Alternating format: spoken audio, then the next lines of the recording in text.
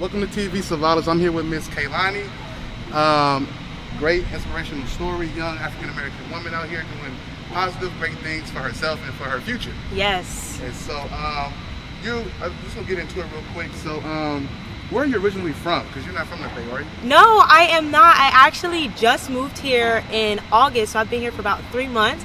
I am born and raised in Fort Lauderdale, Florida. Both of my parents are from Jamaica, so I'm like the only one that's from Florida. So I have that Jamaican background and the Florida background in me. Nice. I did not know that. That's yeah. amazing. So have you been to Jamaica? I have. I'm actually going. I'm planning a birthday bash for June. My birthday's in June. So I'm actually planning a birthday bash for my birthday there. Nice. Amazing. Yeah. So welcome to California. Thank you. And so what's your thoughts on the wildfires that you've been seeing around the news? Wow. Okay. Well, in my opinion, it's insane how there's so much wildfire going on. Initially, when I first moved to California, I was unaware of all the wildfires that were happening. And when I moved here and started realizing, I was like looking at so many people's grasses, like just as going down the streets, and I'm like, there's a lot of burnt grass. And when I thought about it, it's because there's not a lot of rain here. Right. There's barely any rain. Since I've been here from August up until now, we probably got like rain once out of that entire time, and it's actually pretty scary in my opinion. It's very, very scary about what's happening and what they're doing to actually solve the problem. Right. Yeah. It's really tough.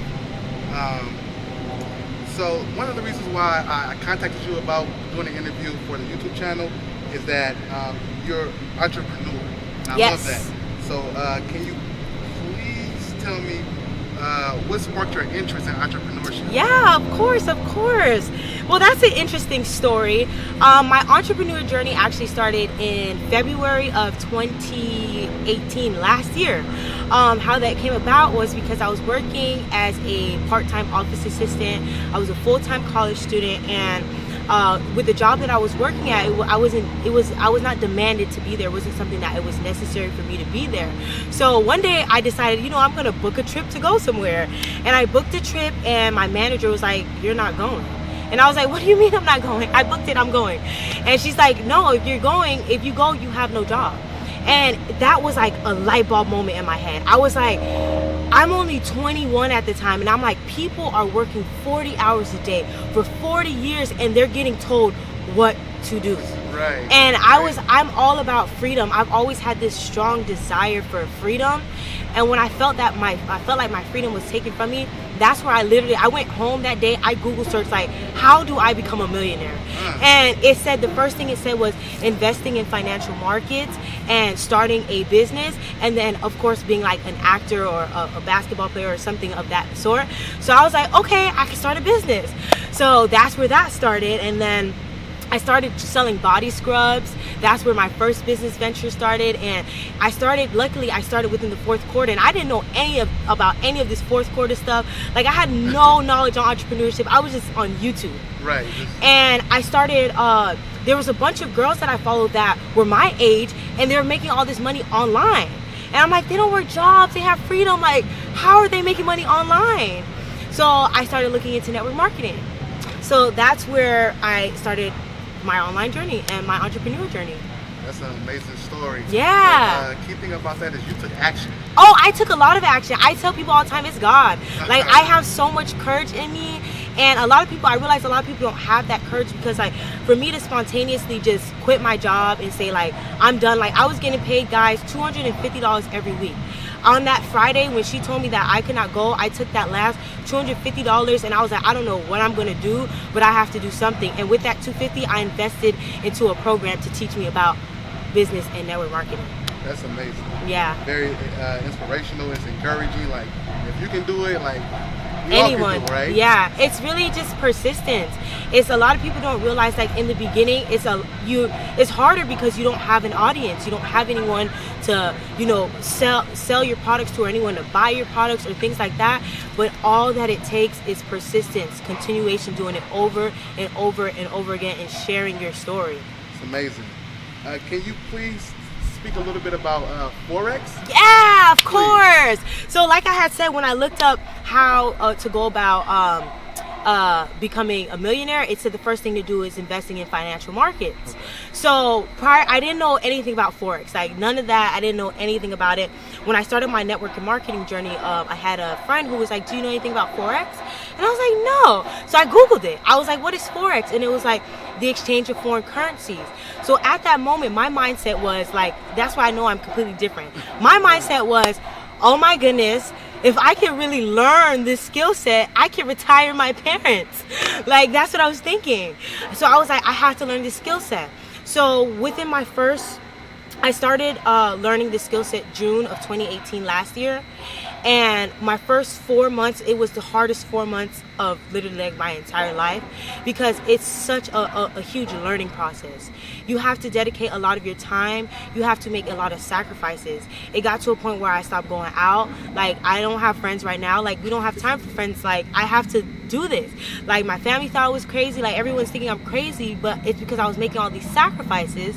But people don't realize it, that it's the sacrifices that put you above, put you ahead, while everybody's out partying, especially with my age. I'm only 23. So with all the people my age, when I'm starting this at 21, they're still partying. And I'm like, no, I can't go anywhere. I got to study. Like, I stopped watching TV. I stopped all of that because I needed to learn the skill set.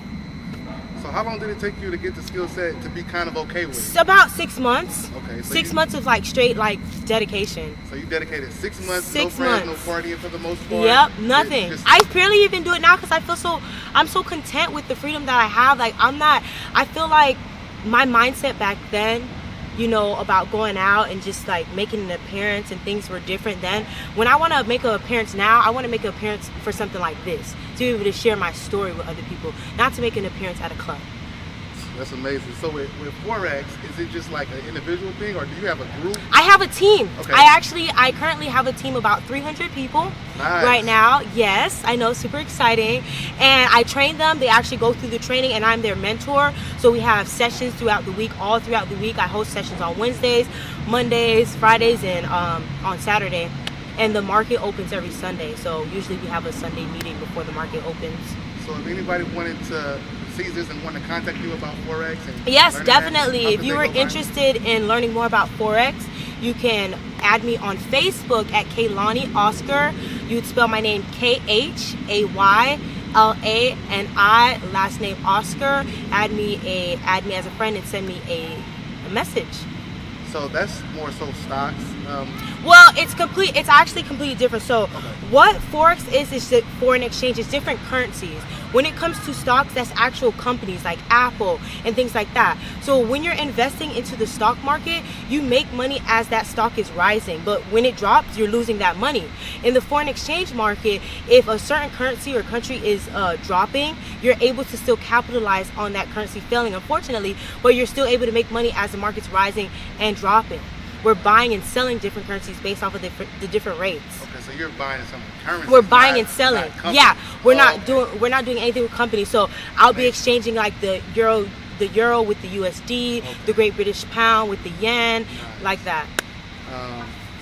Well, this is not even on my questions list, but I'm gonna ask you this: have you traveled outside the country? Like, I did in July, but I just went to the Bahamas, so it really wasn't much.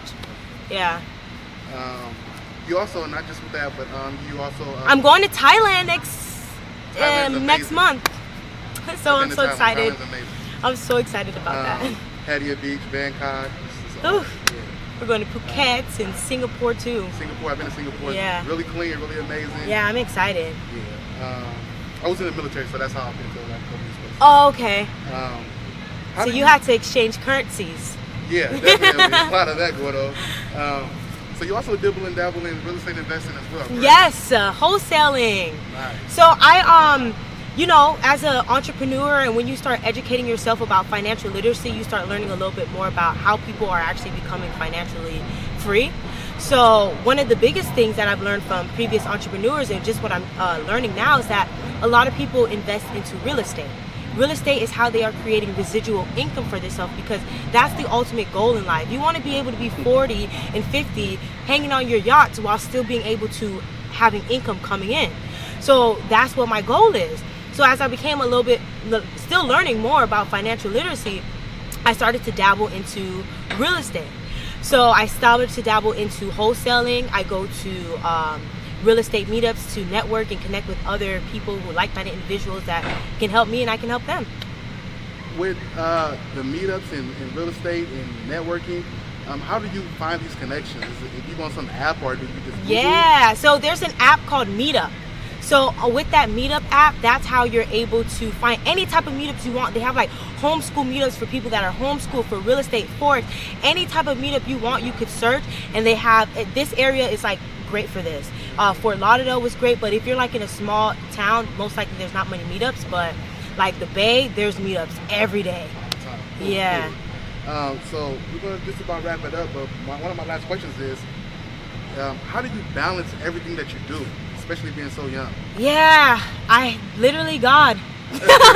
Like, I can't even take control, because if I try to take control, that's where things just start getting messed up. Like, I have to get to a point where, you know, you have to stay, you have to have a schedule for yourself so that you know what you need to get done. But it does get hard, but like I said, I'm never in control of what's happening, and I always just leave it up to God. It's amazing. I want to thank you for your time once again. Thank you so much for allowing me to do this interview and interviewing me. No problem, and wish you much success. Thank you so much. Appreciate it. Have a good day. Same to you.